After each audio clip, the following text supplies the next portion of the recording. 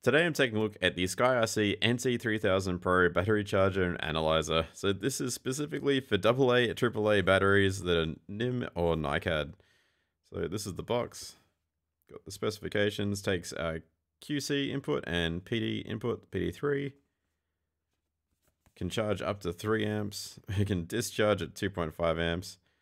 There is a Android and an iPhone app that you can use. And there are more specifications in German. So inside the box, you get this quick start guide. It just goes through the basic functions. Yeah, let's take a look and see. That's the USB-C port. It's got USB-C PD 65 watt input.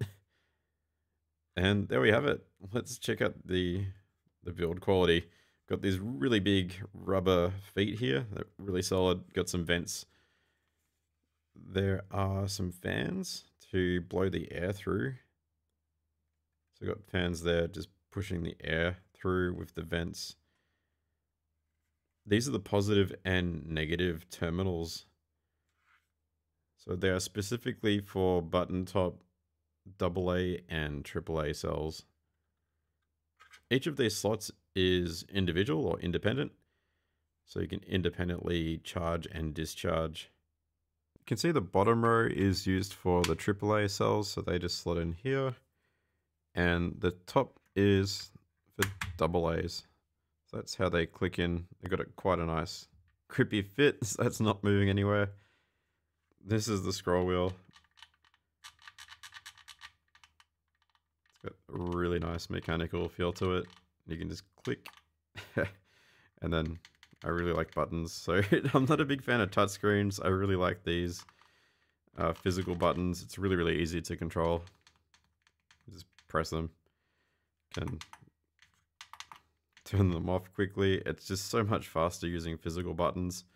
That said, you can simply use the SkyCharger app to connect and can select, let's say, charge it 1 amp, start.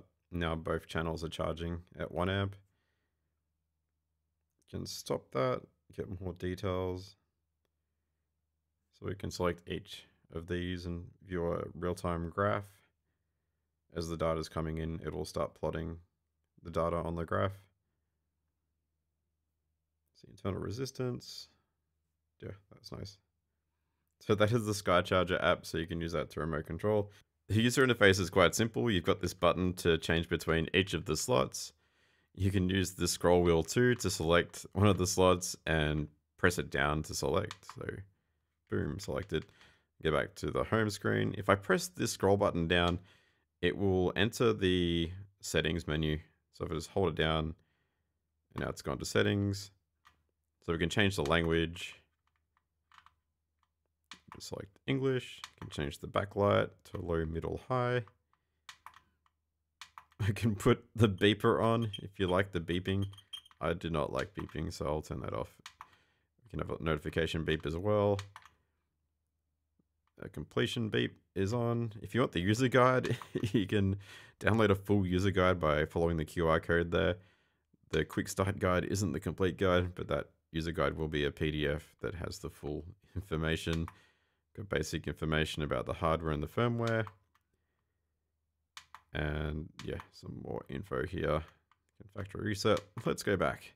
To configure a channel, we just click the scroll button, click again, and now we can select the mode. We click to select mode, and we've got 6 different modes. We've got charge, discharge, break-in, cycle, MaxBoost, and turbo. So let's go through each of these. If we click charge, we can select the capacity. If I'm going to take, say, like an inner loop cell of like 2450 for the capacity, I can just select, say, maybe 2600. Charge current's at 2.2, so it goes down to 2.2 and it goes up to, I think, 3 amps. I'm going to select about 2 amps. So you can read the full user manual for recommended charging currents and discharge current rates. Target voltage 1.65, cutoff timer, so we can change the cutoff timer. Got the restart delta V, so that is 6 millivolts. So you can put that at like 5, or you can go all the way down to 1 or up to 20. So let's select 5. Get a trickle charge of 100 milliamps. You can change that down to off, up in 10 milliamp increments. So let's change it back to 100 heads. Current mode fixed, or we could use the internal resistance and let it try to calculate what it should be using based on the IR. So let's pop a cell in. I've applied it to all channels, and yeah, now it's on all channels. We pop some more cells in.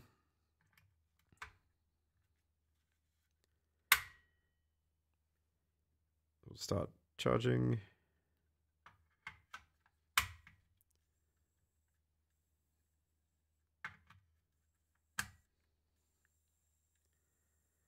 Cool. So now I've got 4 cells in, and they're all charging at about 2 amps each.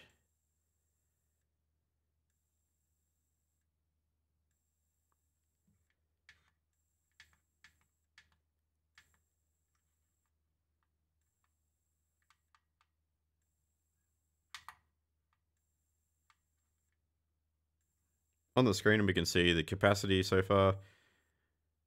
There's the internal resistance of 20 milliohm. Delta V hasn't been detected, and it's got the time. That's just cycling through. So you can use the SkyRC Charger App, and I've got 2 chargers here, the MC5000 and NC3000 Pro. Let's hook up this one.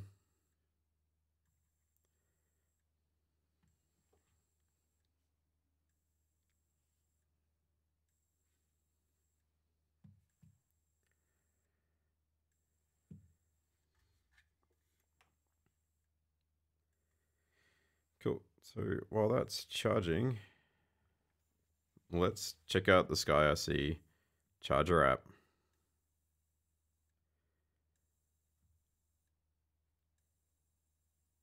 It's got the mode, status, capacity. It's basically everything you could see on the charger. We can stop that particular channel. Sure, let's stop it. Okay. Now we can change the settings, change the mode. Could override all the channels by just applying here. Start, and now it's updating all the channels.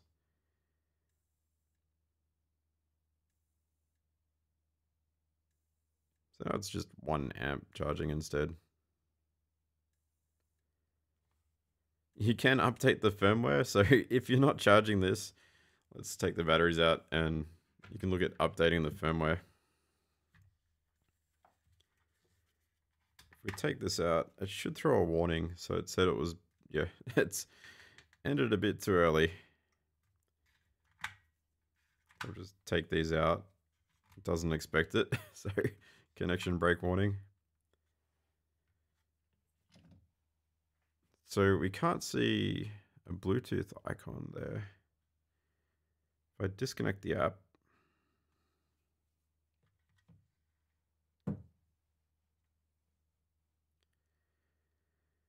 let's go back into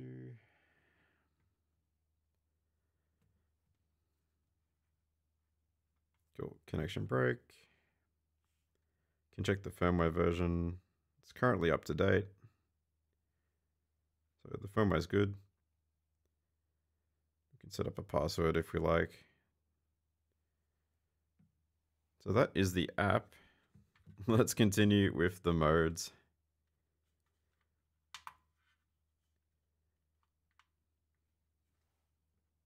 Oh, you'll notice that you can't actually use the scroll wheel. It says the USB is connected. It's like,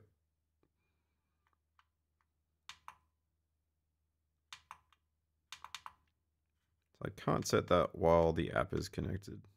Let's disconnect the app. Now it's disconnected with that red symbol, and I can go in and change the mode.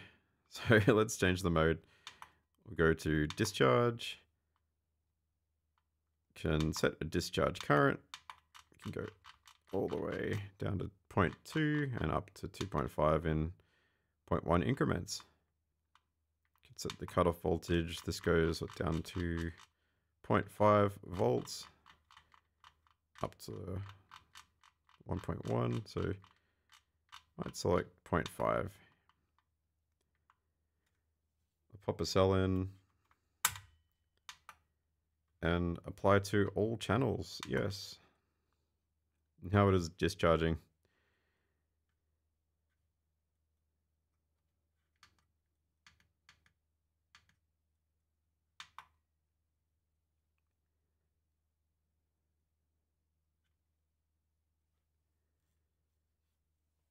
If I pop multiple cells in,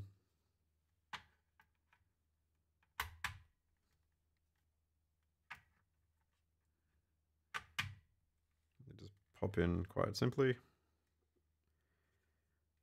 think the fan should start because they're all going to be charging or discharging at a rate of 2.5 amps. So it will,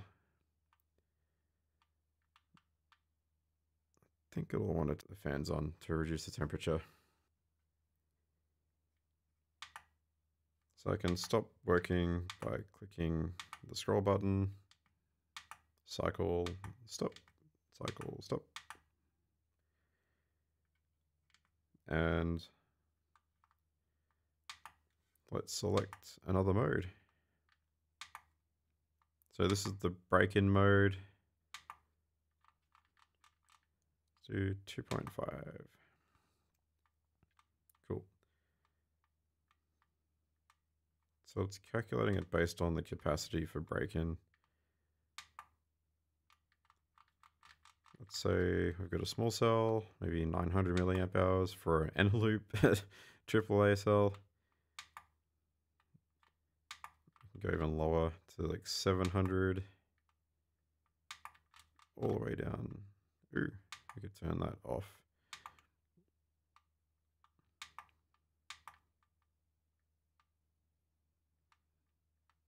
So got a charge and discharge of 0.2 amps. I'm just going to set that to 26. Cool. So that will charge, discharge, charge. And you can change the mode to discharge, charge, discharge. So if I ran that on the cells, it would take ages. Oh, we're talking like 16 plus hours. But yeah, this is good if you've got a whole bunch of cells that need to be, I guess, waken up a bit. If you haven't used them for, say, over 3 months or longer, maybe a year or two, you might want to use break-in mode. Let's switch this off.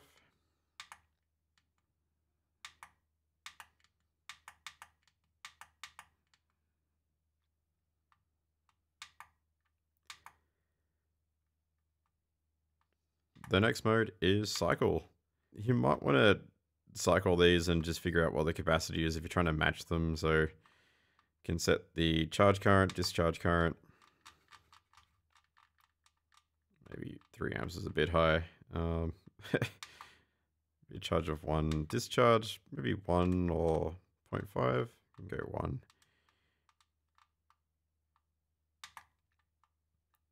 Target 1.6, 1. So you can set the resting time after charge and discharge. Delta V can be set, cycle CD or DC. And cycle count is 1, 2, or 3 cycles. So it's limited to 3 maximum. Current mode fixed, or you can use the internal resistance. So let's start that. You should be able to scroll down and see each of the capacities and for the discharge and charge cycles. So you can use the scroll wheel for each of these. slots to check out charge 1, discharge 1, charge 2, discharge 2, charge 3, discharge 3, and so on. And yeah, that will take quite a while as well to go through the process.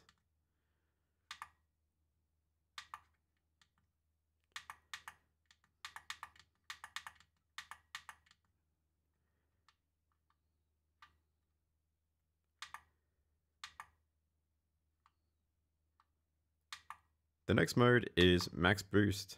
So you can set your capacity, your desired discharge capacity, the current, charge current, and the discharge current, target voltage, rest after charge, delta V for termination, and then you can also use that internal resistance for determining current. So let's start. That's max boost, it will charge and then discharge by a certain amount.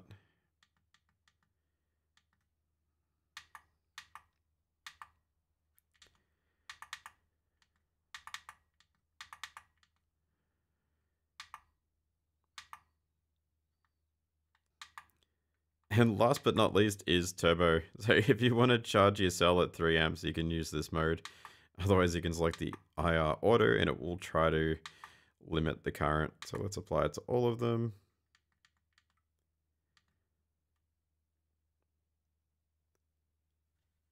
And yeah, we're getting 2.95, 2.98, 3, 2.99. Let's see, how does that compare to, say, an ISDT C4 Evo or the Xtar L4 Pro? So you can see it's quite chunky. So those fans do take up a lot of space. Although this has it's got one little fan there and USB-C input. This one's definitely chunky and it's a big one out of the lot. If you're looking for a AAA, AA, NIM, NiCad battery charger analyzer, yeah, I can highly recommend this SkyRC NC3000 Pro. I really like that it's got USB-C, it's got fans to keep things cool. It's really easy and fast to use this interface with the mechanical buttons. It's just, yeah, a really nice build quality too, overall. It's lightweight, but it's pretty big. Not gonna lie, that's really, really chunky, but it's packed with features. There's like 6 different modes. And you can update the firmware as SkyRC keep making changes and yeah, improving it overall. If you want more details or if you want to see more test results, check out my blog in the description below. I've got a link to all the tests that I've performed and you can see, yeah, what it's actually doing under the hood, all in terms of like the charging current, the voltage, temperature. It's, yeah, pretty cool.